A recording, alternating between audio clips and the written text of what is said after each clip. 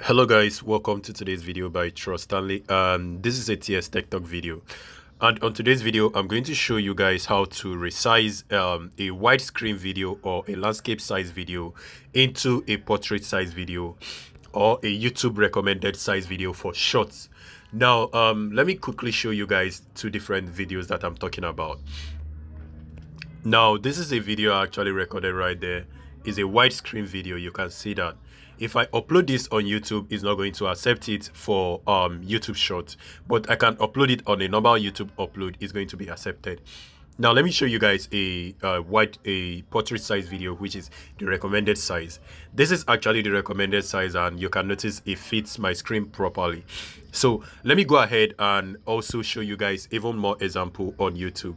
Now if I try to upload those two videos, like the game video I just showed you guys right now, this is actually the game video. I think this one. Now you notice the way it displays, and it came in, and this is actually displaying the shorts section of the YouTube. Now this is actually the YouTube short. Now let me go ahead and discard, go back even more, and then close that, and then try to upload another video again, and this is the widescreen video. Now immediately you select the widescreen video, it will not be able to display as a short. You notice right now this is the normal uploading section of your YouTube video.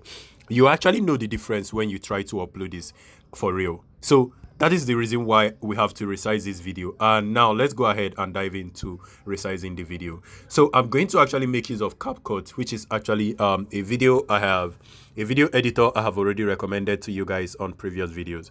So I'm going to click on new folder, and I'm going to choose that particular video that I want to resize, and then I'm going to click on add.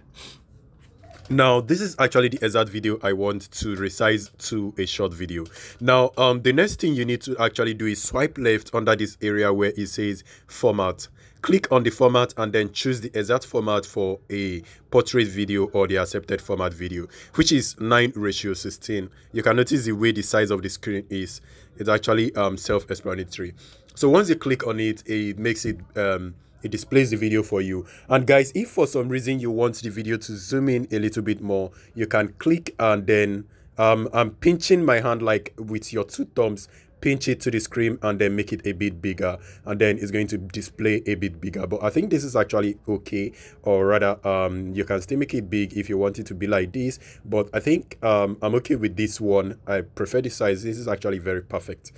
And then click inside or anywhere inside the editor area. And now another thing I usually do, or I like to do, is I actually always click on the canvas area and then click on blur.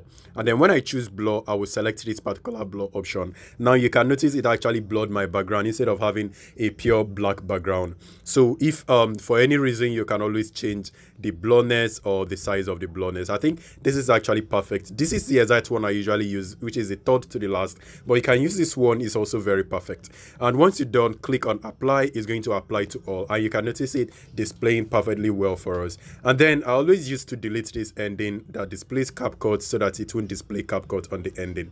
So this is actually all I want to show you guys. And make sure guys you pay attention to the timing of your video. Now you notice the time of my video actually ended in 52 seconds, which I'm very okay with that. But if for some reason your own is more than 52 seconds, you have to make your video less than 1 minute, which is going to be 58 seconds. So if you have that set, just go ahead and click on upload and click on export, and you can notice my video is being exported. Once the export has complete, I can go over to the YouTube and start uploading it, and it's going to work just fine. So let's just wait for it to complete, and I'm going to show you guys how it works. All right guys, so our export has completed. I'm going to click on done, and then I'm going to go outside and go over to the YouTube section or the YouTube application. Click on it to open, and then click on the plus icon, and now I'm going to choose upload once more and choose that particular video I just rendered. And you notice right now it's displaying the preview, which wasn't displaying before. So when you click on next, it's going to bring this option, and which means which confirms that we are trying to upload a short video. So once you click on upload, it's going to upload that particular video, and after you upload, you can be able to review it. And that is all I want to show you guys on today's video. And if this video is helpful, guys, please smash like, subscribe to the channel for more video. I will see you guys on my next video. Please stay safe and peace.